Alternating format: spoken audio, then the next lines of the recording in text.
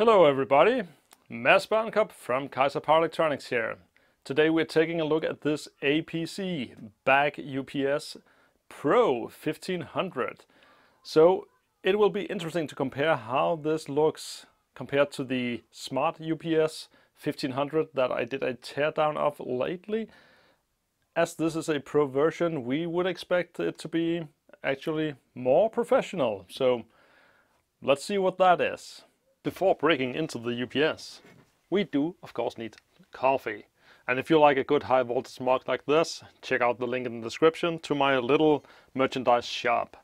The front does not look much different, except the form factor. This is made out of plastic. The normal version, which I assume is also maybe a bit older, is more, not so tall and a bit wider.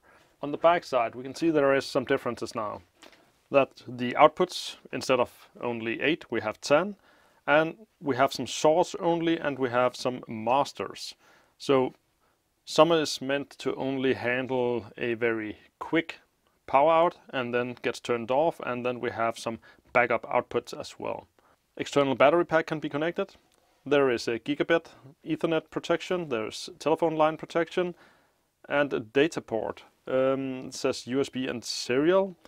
I'm not quite sure if they're using this for USB. Seems kind of weird.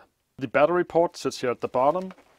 Just 2 clicks to the side, and there's a removable lid. There's a battery connector down there. No batteries, but seems to use the same 2 cells as we saw in the regular version. There's only 6 screws at the back. So I'll remove those, and let's see if we can remove all the plastic enclosure. And it seems to not exactly just come out, as all the plugs and connectors here is connected.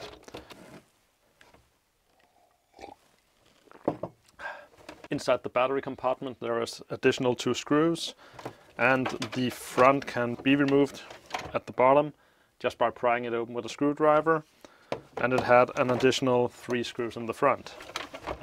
And the whole thing comes apart now. Immediately we can see that this is nothing like the older version. There's of course a control and power supply section. We have the relays for switching between load and battery, and then inside the cooling ton we have the silicon, the bridges, and we have our output inductor sitting here.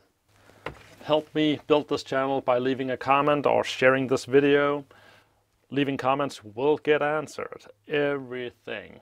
And that is something that really helps building videos on YouTube, is that you are interactive with the video. So thank you if you leave a comment. Down here we have the input voltage.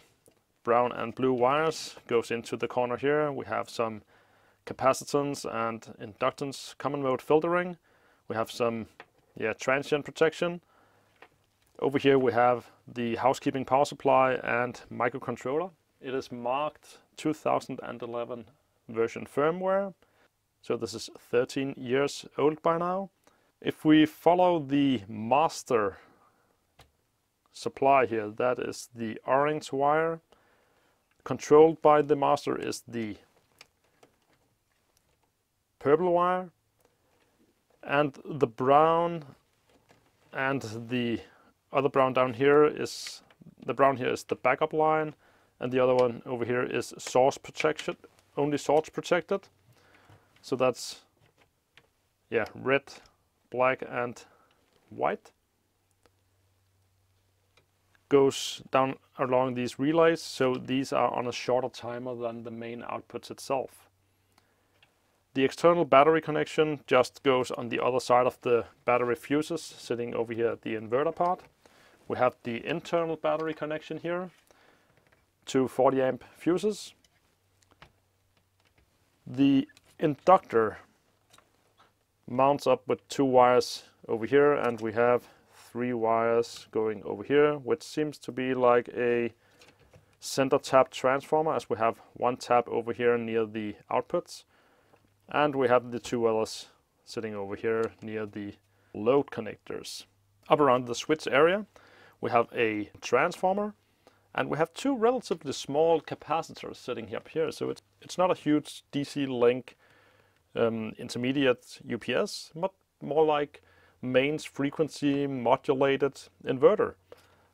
As these are only 3,300 microfarads at 35 volt DC, we do not have a mains voltage DC bus sitting here. Each of these two towers have 4 TO220 switches, and these over here have 1 each. These are all rectifiers, and these are 3 linked. So these are MOSFETs, and these are most likely MOSFETs. But we will see once we get those out. I am a bit unsure what makes this the Pro version. It could be that we have this, gigabit protection interface, or I don't know. Other than that, there is not much more components. It's actually more compact than the regular user model. What we can make out though is that we have the battery input over here, the DC link. This is a isolation transformer. We have MOSFETs sitting here. Those were the rectifiers, and these are also MOSFETs. These are the output MOSFETs, sits near the 230 volt AC output. Most likely can also be operated in reverse to charge the batteries. That's kind of what Schneider or APC has some patents for doing, is utilizing the same bridge for both charging and modulating into mains again for the output. This sits on the output of the transformer, the full bridge rectifier, and over here it is most likely 2 half bridges sitting in parallel, as all the drains are connected together on all 4 switches. So let's see these battery MOSFETs, or the full bridge, 2 half bridges sitting down here. Those are RRF 2005. So let's see if that's not something like 50 volt DC at 200 amps. Maybe something along those lines, but we can see now in the datasheet on the screen. So I don't think there was too much warranting this being a Pro version, but we got it to tear down and compare it to the older version, which were targeted at consumers, and which also makes me think that this being marketed as a Pro version is more a marketing thing than an actual engineering thing. So thank you for watching, and until next time, see ya.